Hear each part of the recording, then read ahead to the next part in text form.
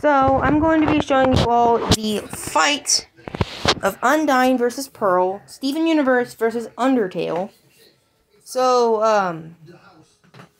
I have 3 disclaimers. If you haven't, the first 2 are if you have not seen the Mortal Showdown trailer and the Undyne vs. Pearl rundown, please check those out, because then you'll understand what I'm dealing with and why the winner was the winner. Also, the third disclaimer is don't get all salty if the loser was your favorite of the 2. I am not biased. I am actually generating research from a versus battle wiki. So it may be a wiki, but still. Anyway, let's get started with the animation, then I'll go to the post-analysis. Okay, let's go.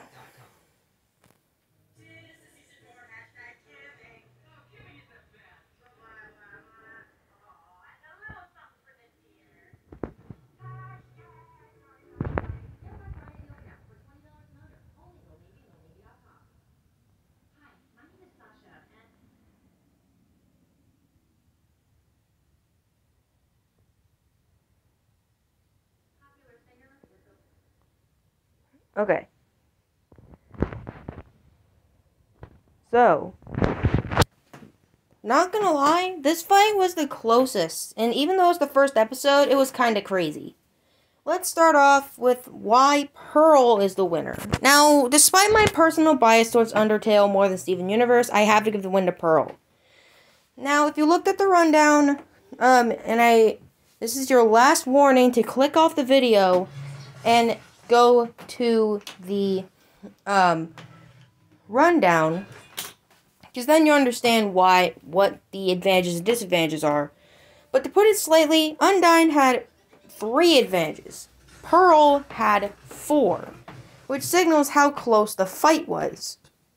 This also tells the fact that this is probably the only time I will ever put my winning to Pearl, unless she fights someone else I have more bias for. But still.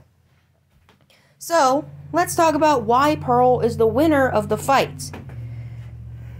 Now going ahead and getting into the tiers perspective, you'll notice that Undyne is a 9A tier fighter, whereas Pearl is only 7C. Which means that Undyne has the higher fighting tier of the 2 characters, giving her first point of the match. But then her attack potency is only small building, whereas Pearl's is small town, giving her a bigger advantage in terms of that regard. But Undyne, to be fair, Undyne is also better at lifting strength and has the better abilities, like it or not. But that doesn't really count, since that is just arsenal based, and since she cannot really overwhelm Pearl, and since Pearl is a gem, therefore not being affected by most magic, Pearl can't really be affected by most of Undyne's arsenal. Undyne can actually confuse Pearl with her spears, but she can't really inflict. And since she does have a lot of lifting strength, she could basically suplex Undyne. She could technically suplex Pearl or a boulder just to put some pieces in Pearl, just to send the debris of the boulder running straight toward Pearl. But it's kind of hard to notice that Pearl is tough enough to take those hits. She has been confirmed more tougher and having more stamina than Undyne. But how can she take down Pearl's undying form? Well, it's not really that easy, especially with the Glitchtail Spear of Justice, which is technically part of the Undertale story. It's an alternate universe, sure, but I still think it should be added in the fight. I don't care if you all disagree with me, I still think that it should go. Also, first off, Pearl didn't. Now, what you're wondering is, hey, Kuna Blade 70. Undyne can't really manipulate objects that are inanimate. She has minor telekinesis, so technically, yes, she can. She technically has telekinesis, so what you're saying is quite wrong. Also, some people might actually say, but Kuna Blade 70. Pearl is nowhere near as strong or durable as Undyne. She can't really penetrate Undyne's armor, and she has no chance against the Undyne form. Yeah, that's what I thought too.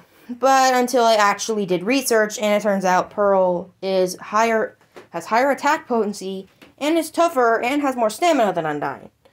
Finally, range. Undyne can only go about tens of meters, whereas having actual energy attacks instead of just spears to throw at will, Pearl does have a little bit more range than Undyne. So in the end, Pearl is the winner of the first episode of Mortal Showdown, and I'll be revealing the next time.